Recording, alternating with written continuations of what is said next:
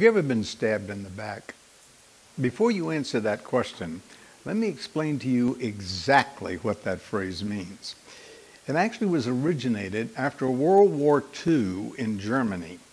Germany lost the war, but there were people in Germany who felt that it was because the leaders in Germany had signed an armistice, and that had they just let the army and the military fight, that they would have won it. So they developed the slogan, "You stabbed us in the back," meaning it's not the enemy that is our enemy, it's the people in our own country that has stabbed us in the back by signing that armistice and not letting us win the war. So that little phrase, stabbed in the back, means that a friend has stabbed you in the back. I asked several people this week, have you ever been stabbed in the back? And they all said yes. And then one said, and then they twist it. If they're a friend, that's what they do. Now, when that happens, how do you handle that? Matter of fact, I think it would be interesting. I've often thought that instead of me just speaking in this kind of a situation, I used to say, let's pass out 3x5 cards and you have write down how you were stabbed in the back. Or what might be even more interesting is to have you stand up and tell us. I'm not going to do that. But wouldn't it be interesting? Because I suspect that virtually everybody listening to me would say that at some time or another they have been stabbed in the back. Do you agree? Raise your hand. Let's do that. Virtually everybody. I didn't see anybody that didn't raise their hand. All right, then here's the question. How do you handle that? Well, in the Psalms, David wrote a psalm when that had happened to him. So let's see how he handled it. Turn with me to Psalm 55. If you don't have a Bible with you, there's one in the pew rack before you, and it would be helpful if you looked at the passage as we go through it. Psalm 55. Now, the first thing I'm going to do is point to some verses that explain what's going on in this chapter. As a matter of fact, the Psalms were written usually in response to something that's going on in the author's life, and that is the case in Psalm 55. So David tells us in the psalm what's going on, and the rest of the psalm addresses it. So look at verse 12. He said, "For it is not an enemy who reproaches me, then I could bear it.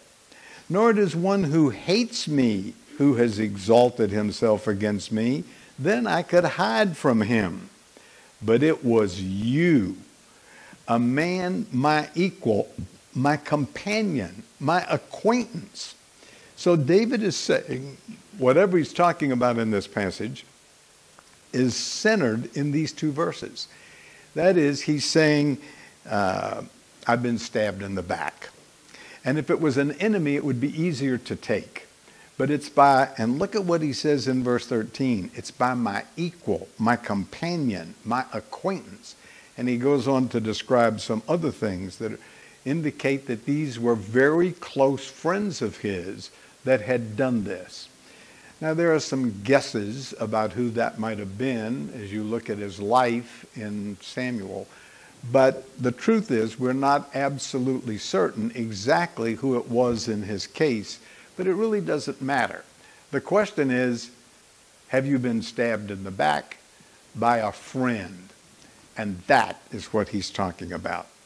So in this passage, what he does is three things. First of all, he makes a plea for himself. Look at verse 1. "Give ear to my prayer, O God, and do not hide yourself from my supplication. Attend to me and hear me. I am restless in my complaint and mourn noisily." So in these opening verses, he's simply saying, Lord, hear me. That sounds like a strange thing to say to God, doesn't it? You ever said that to somebody? Just listen to me, hear me. Well, I'd like to suggest to you that one of the deepest needs in life is to have somebody hear you. And that one of the saddest things in life is when nobody hears you and understands exactly what's going on in your life. So David is just filled with emotion. That's what the Psalms are about anyway. And in this one, he's just overflowed with emotion. And he's saying, Lord, and look at how he says it, hear me. Do not hide yourself from my supplication. Attend to me. He says again in verse 2, hear me. So he's simply pleading with the Lord, please listen to me. Now then he explains why. That's verse 3. Because of the voice of the enemy, because of the opposition of the wicked, for they bring down trouble upon me, and in wrath they hate me. Now, if you were reading this psalm beginning at verse 1 and you encountered verse 3, you would think that it's about an enemy that's opposed to him. And that's certainly what he's saying in verse 3.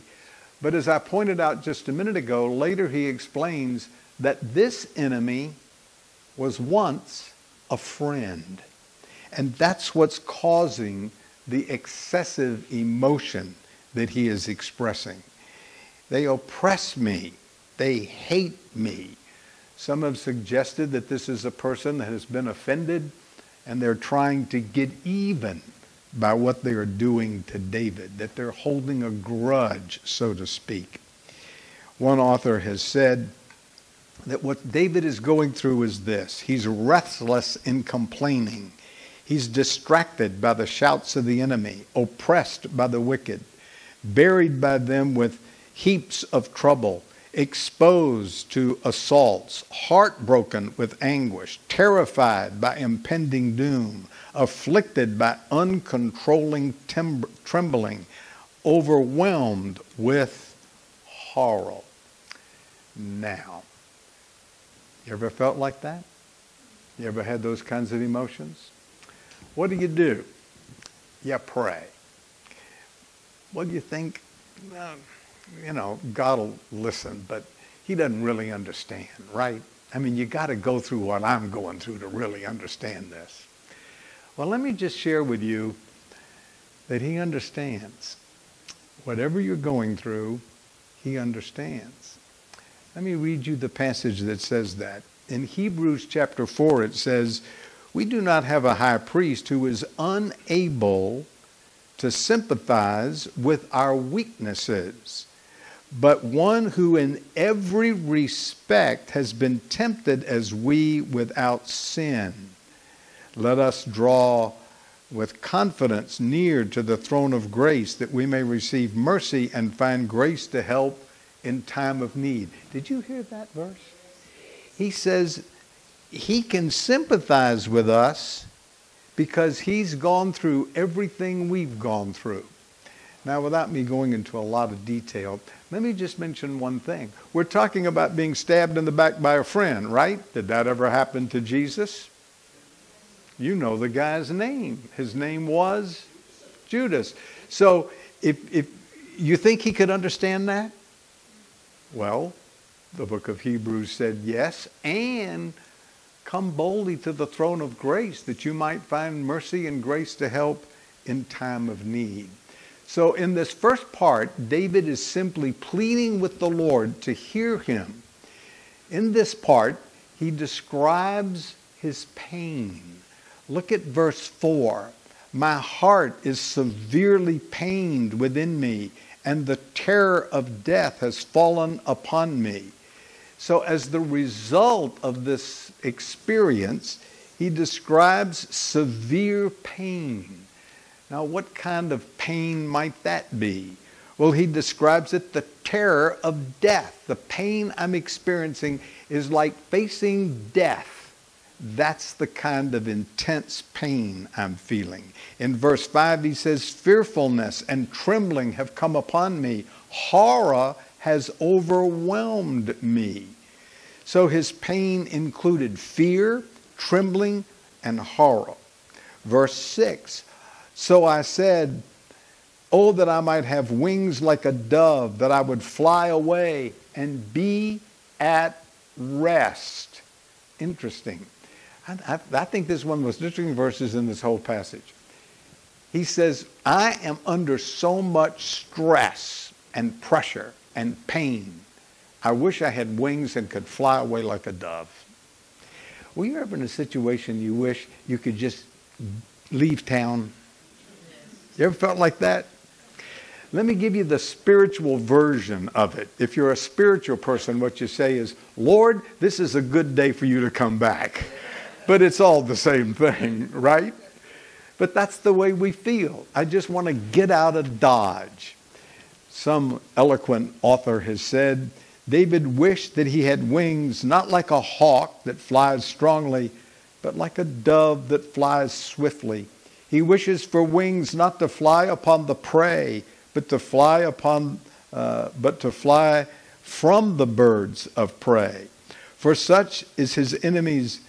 He wanted to be like doves that fly low and take shelter as soon as they can, and thus he wanted to just fly away.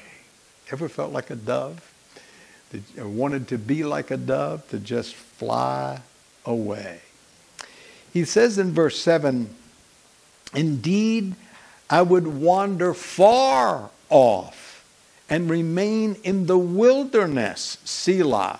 I would hasten my escape from the windy storm and tempest. Boy, is this interesting. He says, I want to be like a dove and just fly away. And then he says, and I want to go far away. I want to get so far away from this situation. I don't care if I'm in the wilderness. I just want to get away from the wind of the storm of this emotion that is overcoming me. Is this vivid or what?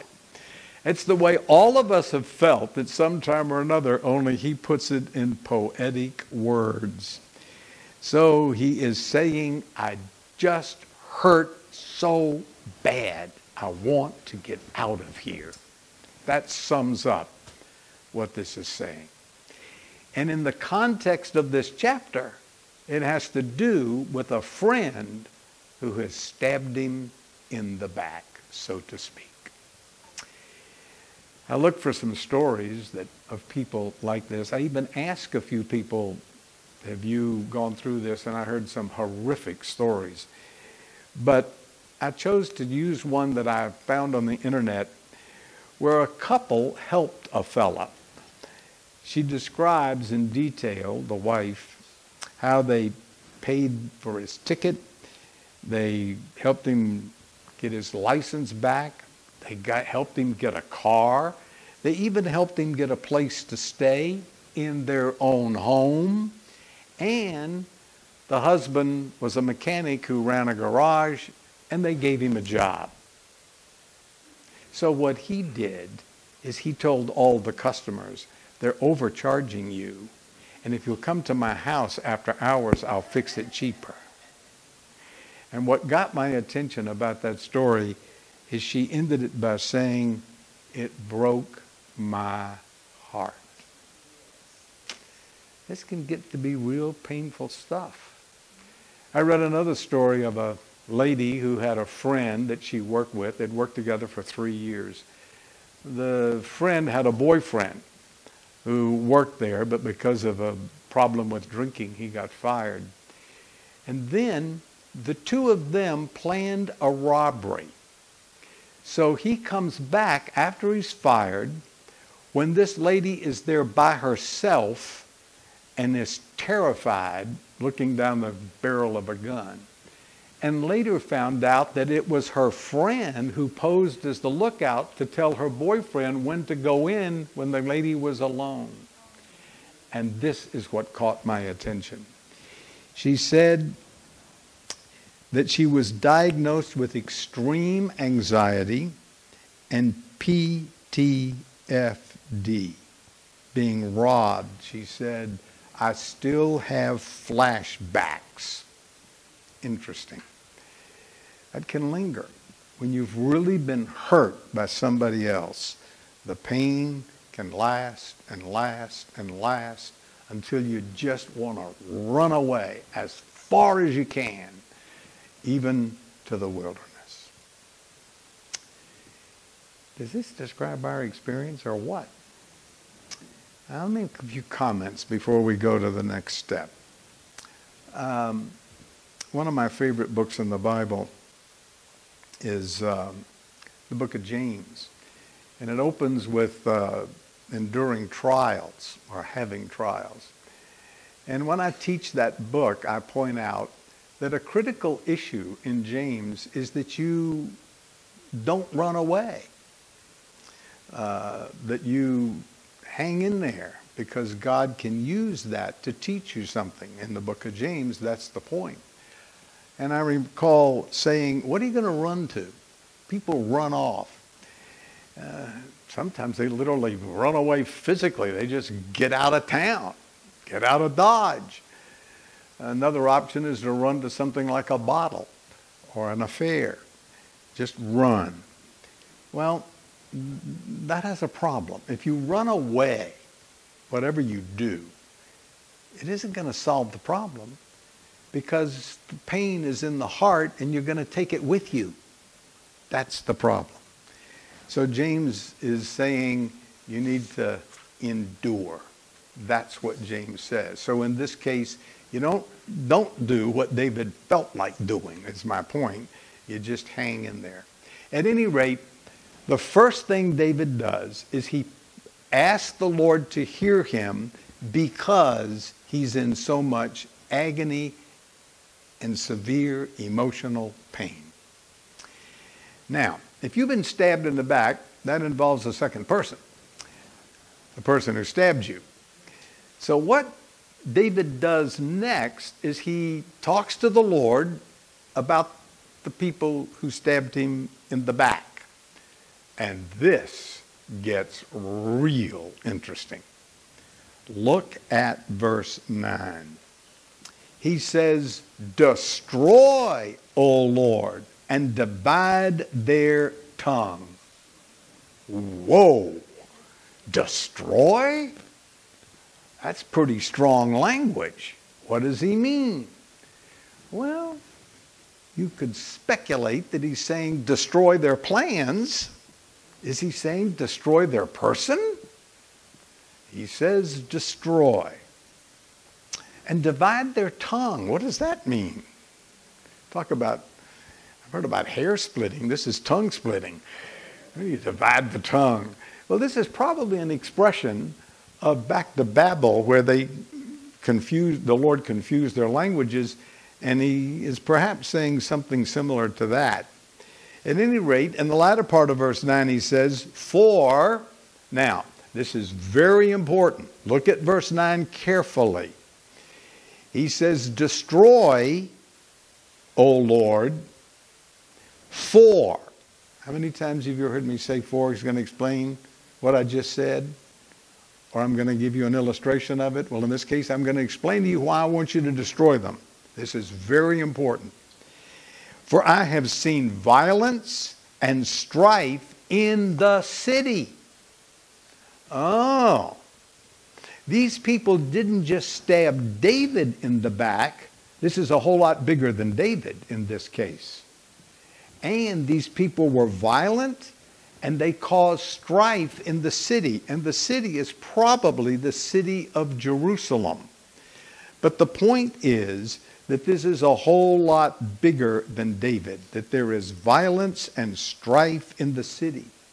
There's more. Look at verse 10. Day and night they go around on its walls. Iniquity and trouble are also in the midst of it. So he adds to the violence and strife in verse 9, iniquity and trouble in verse 10. So there is no peace in the city. A few verses ago, David said, I wish I had wings like a dove to fly away and be at rest. What he wanted was peace. And when you get into this kind of situation, what you really want is peace. Well, he's saying, there was no peace in me, and now there's no peace in the city. That these people are really causing havoc. Look at verse 11. It gets worse. Destruction is in its midst. Oppression and deceit do not depart from its streets. So just look at all the things he said this person or these people is causing. Violence, strife, iniquity, trouble, destruction, oppression, and deceit. That's why he says in verse 9, destroy, O Lord. It's because of what they are doing. He goes on in verse 12 to say, for it is not an enemy who reproaches me, then I could bear it. Nor it is one who hates me and who has exalted himself against me, then I could hide from him.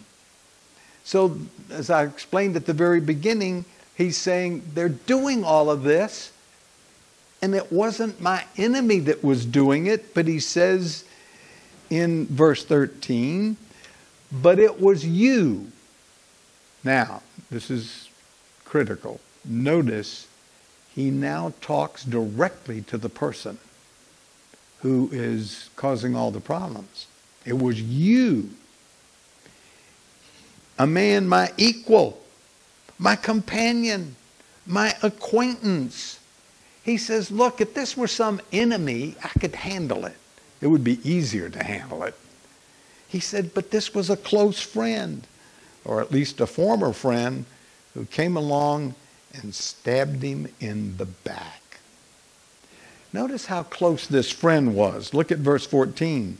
We took sweet counsel together and walked to the house of God in the throng. So this is not just a friend, it is a close friend, it is a close spiritual friend. So he says, Lord, this is really hard to take. That these are the people, or this is the person who is doing this. We even went to church together. We walked to the house of God together. Now, you know, I think this is the ultimate of just the extent of what's going on. That you not only have somebody that you would consider a friend and a close friend, but a spiritual friend. Have you ever had a spiritual friend turn on you? I think that's like plunging in the knife and turning it. You know, it makes it even worse. So he then gets to the point. You ready for this? Fasten your seatbelt. It's about to get interesting.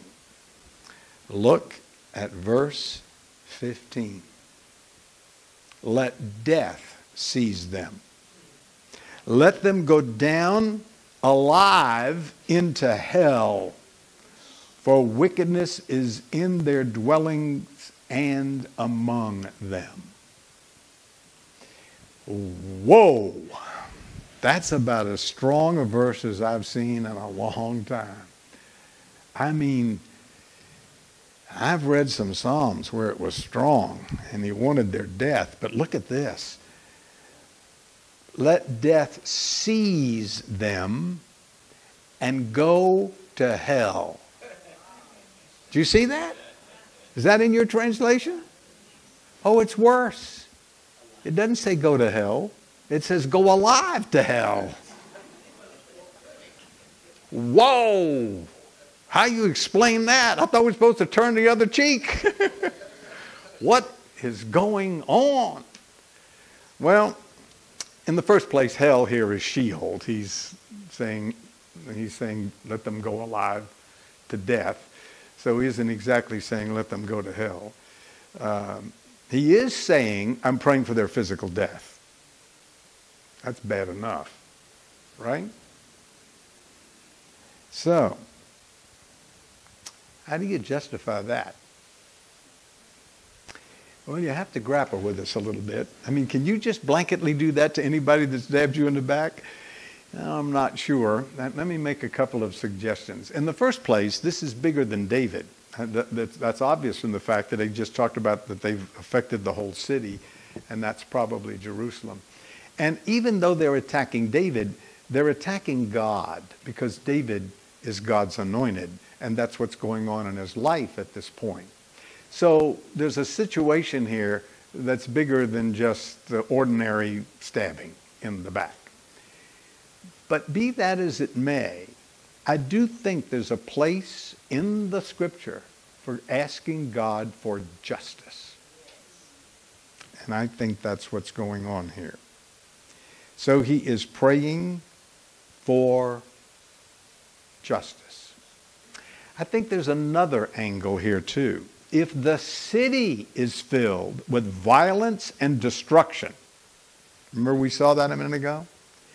Then this is a prayer for prevention.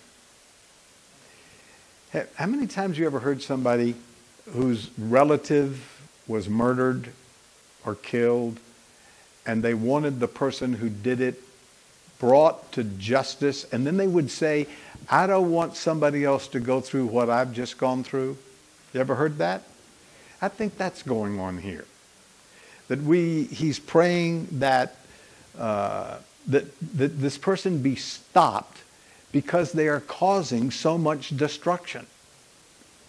Now, you cannot read this passage of Scripture and understand what's going on today in the world without seeing a connection.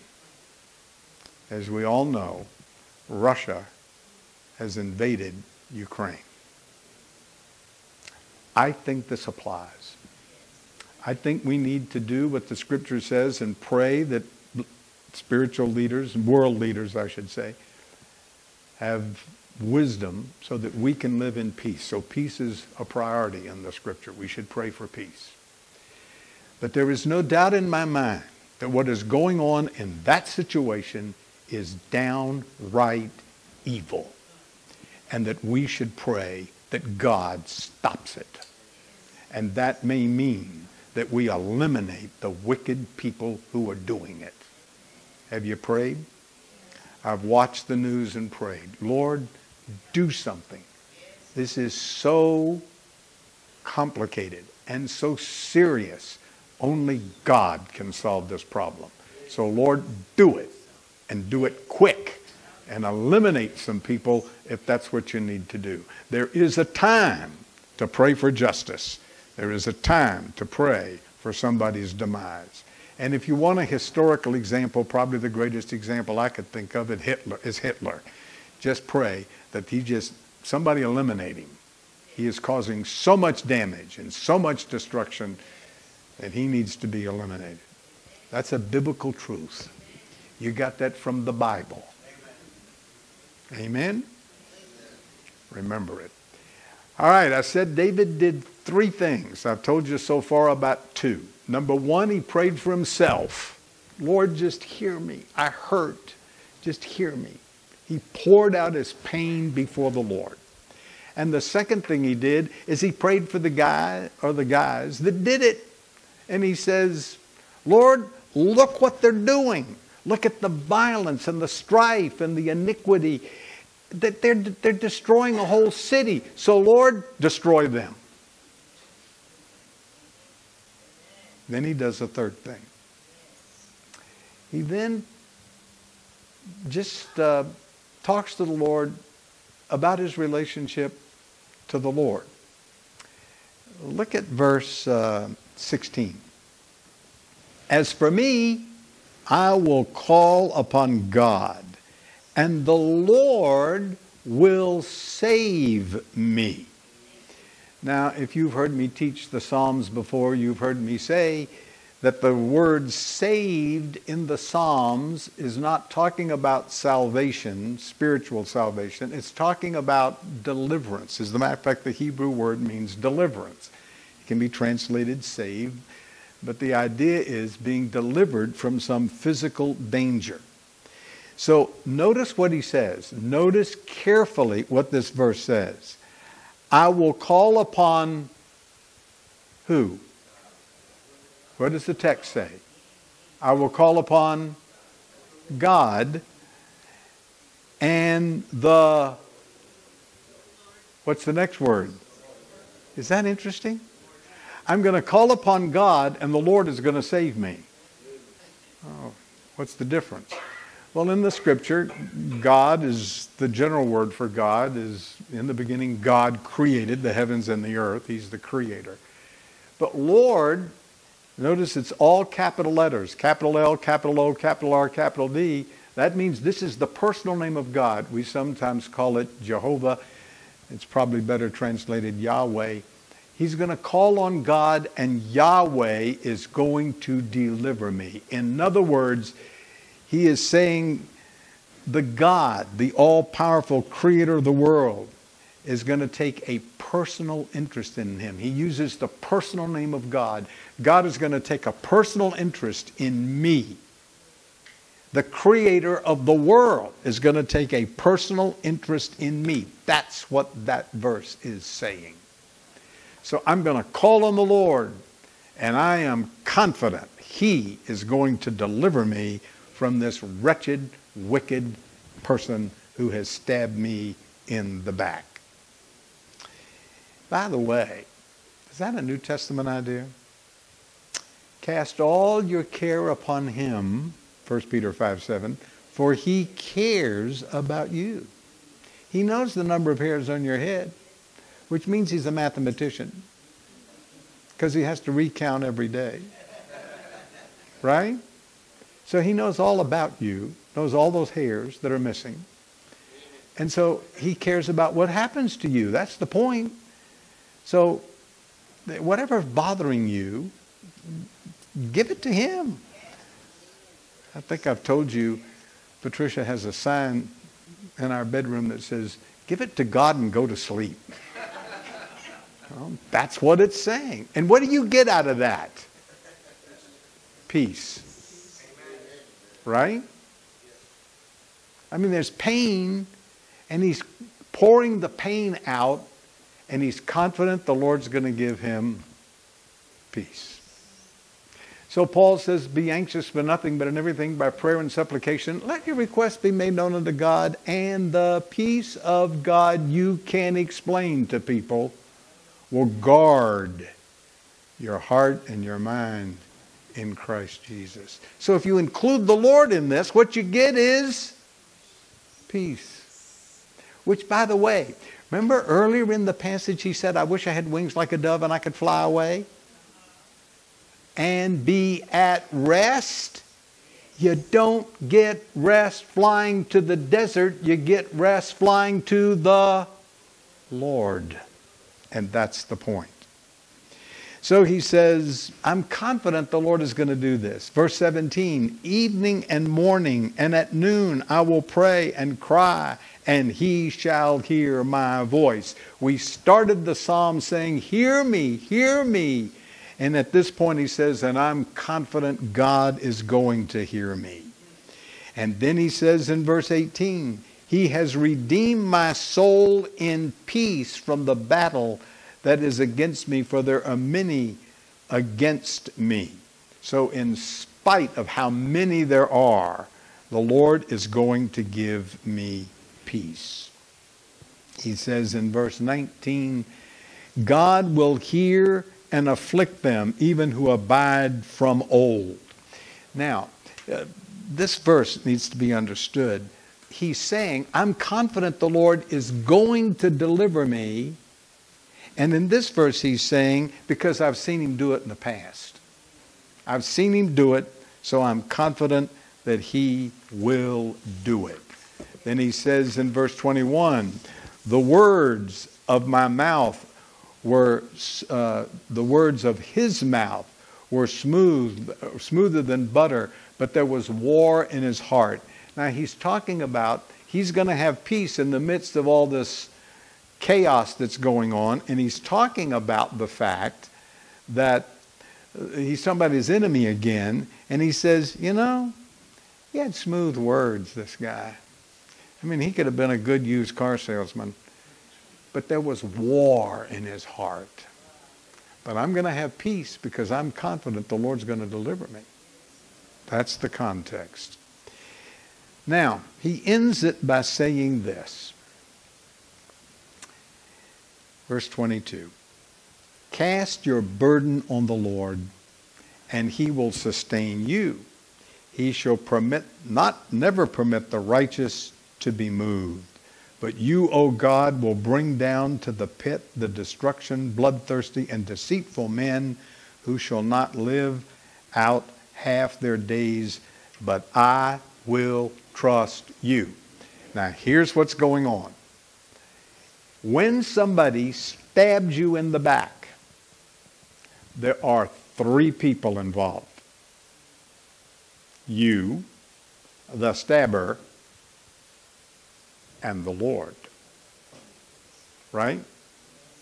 So what he says in these two closing verses is, bring them down to the pit of destruction. These bloodthirsty, deceitful men. They're hurting other people. They're bloodthirsty. They're deceitful men. So I pray that you will judge them. But then he says in verse 23, but I'm going to trust you.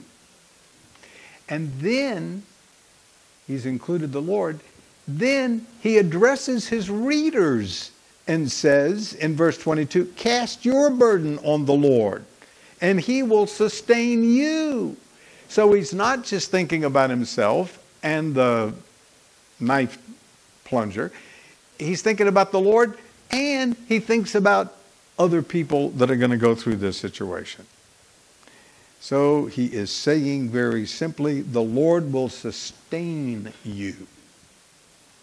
One preacher of a number of years ago said, he once bore the burden of our sin and sorrow, bore our sin and our sorrow request that we should now and ever permit him to bear the burden of our cares. I didn't read that carefully enough, but the point is this. That was a very interesting insight. He who once bore the burden of our sin will now bear the burden of our cares. Interesting thought. From a New Testament perspective, Jesus died for us and rose from the dead. And that takes care of our sin. All we have to do to go to heaven is trust Christ, right? If God cared for us to the point that he would send his son to die for us, if he cared for us to that point, then surely he would take care of everything else. And that's sort of the point of the New Testament. That he who gave us that gift, Paul argues that in Romans chapter 8, how shall he not with him freely give us all things? If he would give us that, then he would certainly give us peace in the midst of turmoil. All right. Did you get it? Can you repeat it? All right. Here's what's going on. When a friend turns against you, I've used the expression stab you in the back. Here's what you need to do. Number one, pour out your pain to the Lord. Number two, ask him to destroy your adversary. And number three, that's asking for justice. And number three, trust him. Trust him to give you peace in the midst of all of that. Got it? Now you know how to handle knife thrusters. It hurts. So pour out your pain. That's important. Psychologists and psychiatrists would say, don't stuff it. That if you have this pain and you stuff it, it's only going to hurt you. So get rid of it. Go talk to somebody who's been through it. Go talk to somebody who understands it. And that somebody is the Lord. Maybe some others, but it's for certain the Lord.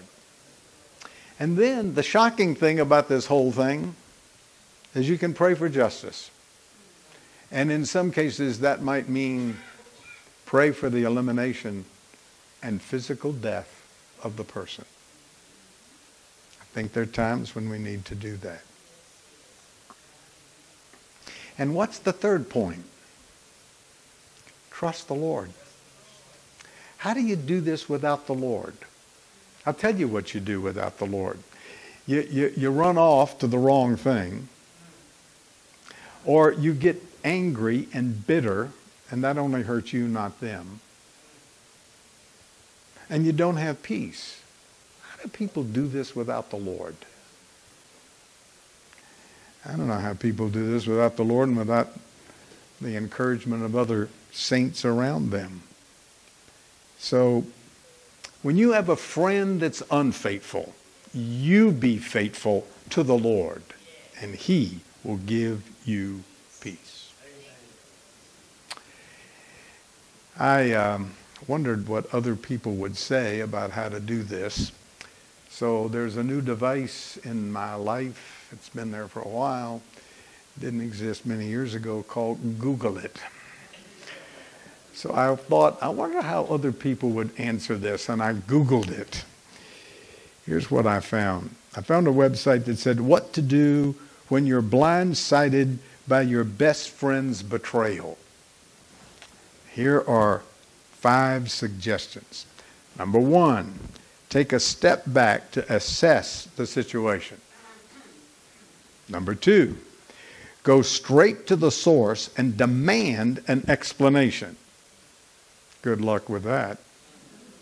Number 3, make your friend understand the repercussions of their actions. Good luck with that. Don't get revenge. I like that one. Remind yourself that their betrayal stems from their own issues. Now, that's not all bad. A couple of these things are really right. I think you should stand back and assess the situation. That's good advice. I think don't get revenge. That's very good advice. And just be reminded that this comes from their issues. And that's exactly what this passage says. They war in their heart. Their heart is the problem. Now, that's not a bad list. But what did they leave out?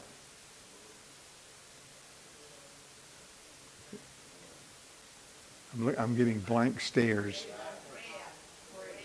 They left out the Lord. Remember, when you're stabbed in the back, this involves 3 people, not 2. You, the stabber, and the Lord.